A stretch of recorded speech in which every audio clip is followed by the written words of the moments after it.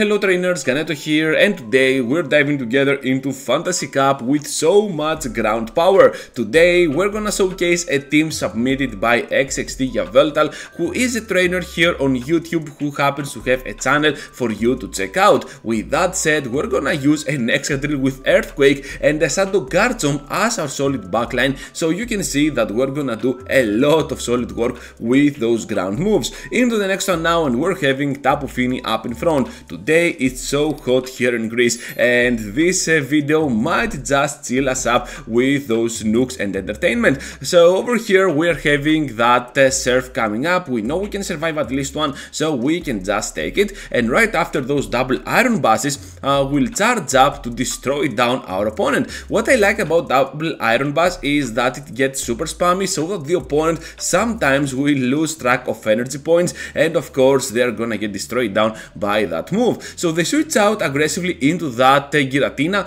and because we're having a Dragon Tail Shadow GARCHOMP, the damage output is absolutely crazy. Look at that, just gonna farm down completely after spending only one shield, and at the back they have a Registeel. You know what, gonna get straight to the earth power, but they managed to block. Doesn't matter at all, we can still stay in with our GARCHOMP since we can easily block here, and perhaps we need to get to the bait. I think that our trainer here realizes that, so we can grab the shield no matter what, and right after the earth power will most likely one-shot down the remaining HP of the Registeel here on Ultra League, which is crazy, and Tapu Fini at this amount of HP stands no chance at all. Into the next one now with the Dragonite up in front, and of course we can carry the move Rock Slide. They do not know that, and that's why they switch out to their Clefable. So they're trying to catch a Rock Slide. To their surprise, they get hit with a double Iron Bus, which is absolutely crazy. And if you have watched my previous videos, you might have seen one of my opponents running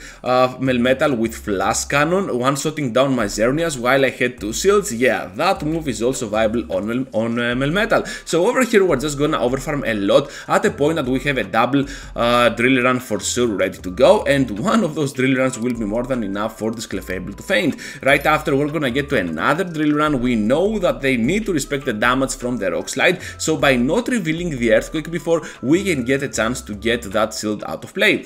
So over here now we're gonna go in with our Melmetal, and since they are shieldless, we do not have a Rock Slide but still a double Iron Bus, because we're gonna throw two of those moves. It's just gonna be enough to threat that Pokemon. So at the back they also have another flyer, this time the Togekiss, and you can guess the outcome already, because we can get to those double Iron Buses pretty easily, and since this opponent is getting out of the way, this is the perfect chance for Shadow GARCHOMP to take revenge on those fairy types with a complete farm down, unnecessary for sure. And yeah, that is gonna just sum things up for this battle. Let's see if this Dragonite has enough HP. No, it doesn't, just 1 HP, and that's gonna be a great game. Togekiss into the next one now, and we're gonna see that yeah, double Iron Bus is just gonna dominate this matchup. So we're gonna throw here the early superpower on this Escavalier. Now gonna switch out to our Excadrill, and we need to block because our Pokemon here is super glassy, and we need to respect the damage pretty much from anything. So we know that they have a Pokemon like Togekiss at the back, so sacrificing here the GARCHOMP for the greater good makes a lot of sense. They also cannot farm a lot, so that will give us some time to return to the battle with Melmetal and start destroying them down with our double Iron Buses. The first one is coming up, and right after we have one more before they reach to their next move. This is pretty crucial. They are gonna block because they are already there to the Flamethrower or the Aura Sphere. It is gonna be the Flamethrower, and at this point we can have the upper hand against the Sandslash since we got the superpowers ready to go. On the plus side here, we can survive one drill run on our Excadrill because this is Ultra League after all, not Great League or anything. Everything is kinda bulkier than the other league, and of course right here we can grab the shield with the drill run. Doing so, we can have the upper hand against them with a simple superpower, and since that Togekiss is energy dry, we can get to back-to-back moves with this with a double Iron Bus, and yeah, that is gonna be a pretty solid victory for our trainer and its Melmetal. Into the next one now, and we're gonna use our Melmetal against this Empoleon. So this is kinda tricky, because if we cannot land the superpower, things can get sideways. So they are gonna seal the first one, so perhaps we need to switch out at some point, but as it seems our backline is also pretty weak to Empoleon. On the good news, once again we're having another superpower, so this is gonna connect for a lot of damage.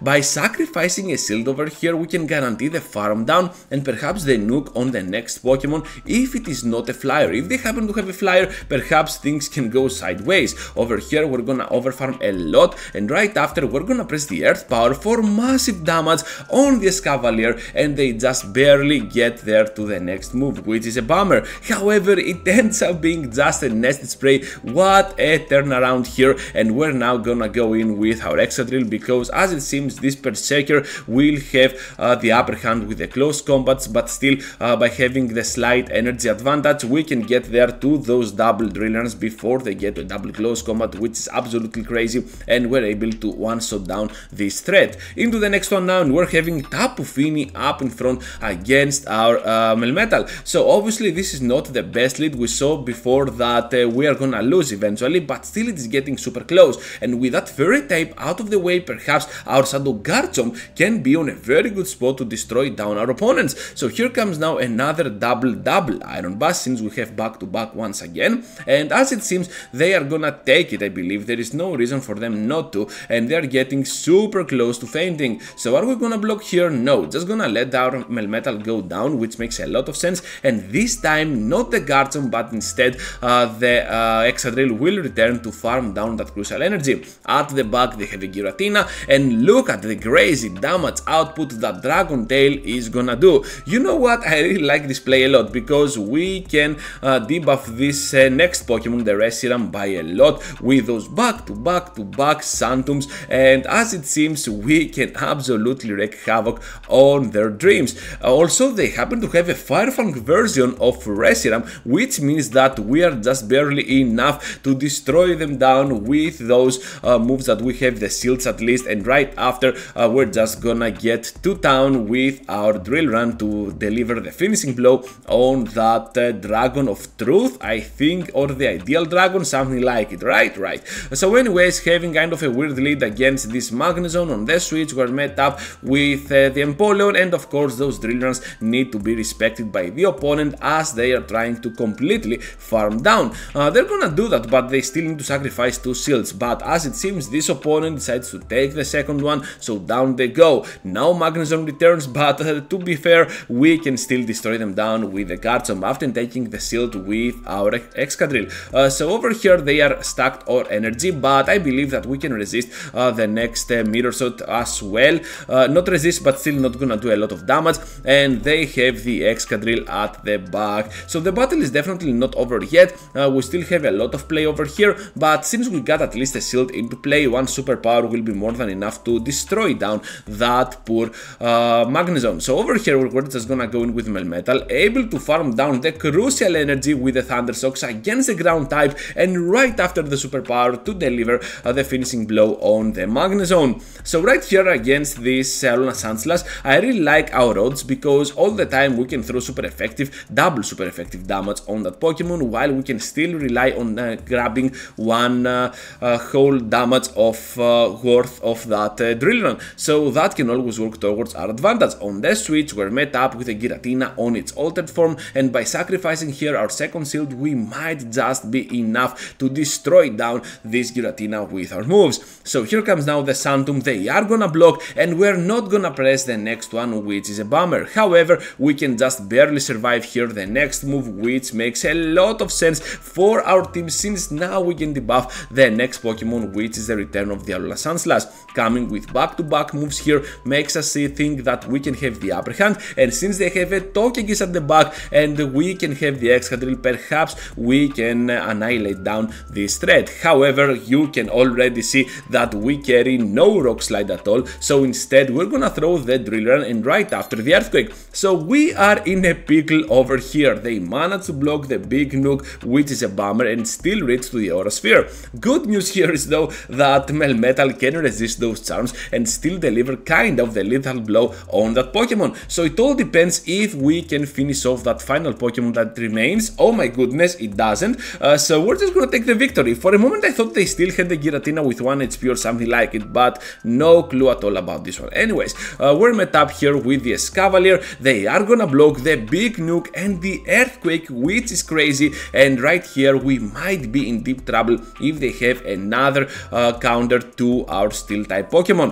So over here we're just gonna take the move. I think it is gonna be a Drill Run, but instead they throw the Acid Spray, and right after we're gonna go in all in actually on the Garchomp, surviving with 2 shields for the end game while they have none. Double Acid Spray from this Escavalier. I don't know why, perhaps they thought they could farm down right after, but that is definitely not the case. Melmetal with the finishing blow. Now they have the Tapu Koko and the Scissor. All we need to do is to destroy down one Scissor, and yeah, Tapu Koko will be no threat at all for us. So we're just gonna blow whatever they throw at this point, and we might be in a bit of trouble if they manage to catch. So over here we have so much energy to spare, so we have to start doing so. The Earth Power will definitely one-shot down the Fairy type, and one more Earth Power to destroy down the remaining HP of the Scissor will grab for us the final victory for this video, I was about to say, but as it seems we have more battles to showcase. I was thinking that the video is over, but no, as it seems we got a little bit more over here. I'm super excited for today's video. So over here Tapu Fini is gonna be kind of a problematic one for our Pokemon, but still we have brought this one super low at a point that we can definitely start farming down the remaining HP with the Thunder Shocks. Doing so, we managed to get out of here with about 100 energy stored up on our Melmetal, which is pretty great. We're gonna press immediately here the Superpower, and they end up catching on their Giratina. Absolutely insane, but still we can rely on our Garchomp to do the remaining work. So as it seems here, we need to block whatever they throw, and one of those moves is definitely the Focus Blast. So getting here to the Earth Power, which is impressive, and we're managing to go through with that move. Are you kidding me? I was not expecting this. So right after, by blocking, now we're down 2 blocks, but they have 1.